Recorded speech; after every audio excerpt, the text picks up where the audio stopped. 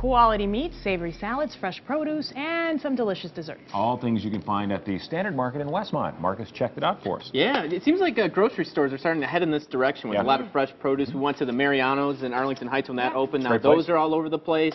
The one right here, it's always busy. So wanted to check this one out today. Was pretty impressed. Take a look.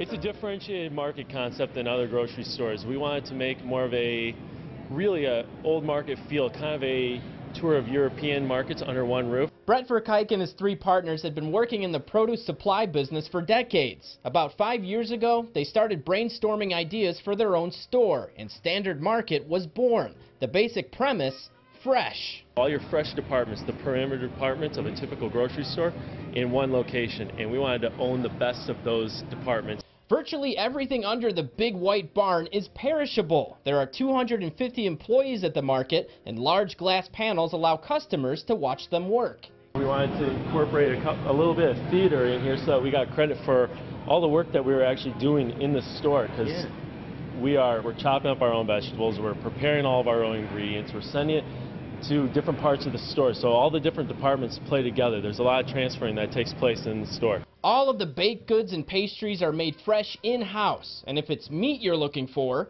we've got a lot of different local companies that we use here. All of our beef comes from Aurora Angus. You know, they're located in North Aurora, just 30 miles from here. Something else that we do that most other stores don't do is we have a dry aged beef case. So we're actually dry aging beef for 28 days or more. So we'll do ribeyes, we'll do strips, and we'll do top sirloin. The store also sports a large selection of wine and cheese. And if you're a craft beer lover, just remember, breathe when you walk into the liquor section. I think you have enough beer. We do have a good variety of beer. Matter of fact, we have one of the most extensive collections of Midwest craft brews of any store in the area. You can plan your meals for the week with easy-to-grab ingredient bags. And if you're hungry now, the Standard Grill restaurant sits right in the center of the store. Here we have our steakhouse burger. This burger it's an amazing burger. The burger is a blend of chuck, sirloin, and brisket, so it already starts off with a really good patty. Then we top it with Dunbarton Blue, aged 3-year cheese.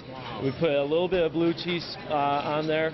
We put the fried onions on there, and then added sweet potato fries on the side. The sweet potato fries are so fresh. Those were sweet potatoes this morning. We cut them fresh every day.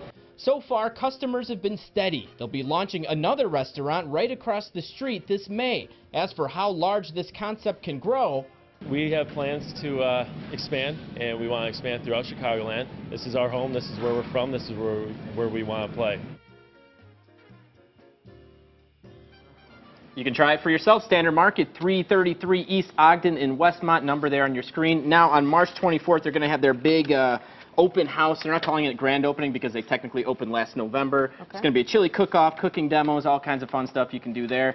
And if you were asking about prices on things, they tell me they try to come in under Whole Foods and compete with Jewel and Dominick's. So obviously some of the fresher, rare items you're going to pay a little bit more probably, but they try to be competitive. So eye-popping stuff, though. I mean, yeah, I know. You walk in and it's like, wow, the design's really neat. So hopefully it works out for those guys. Sounds good.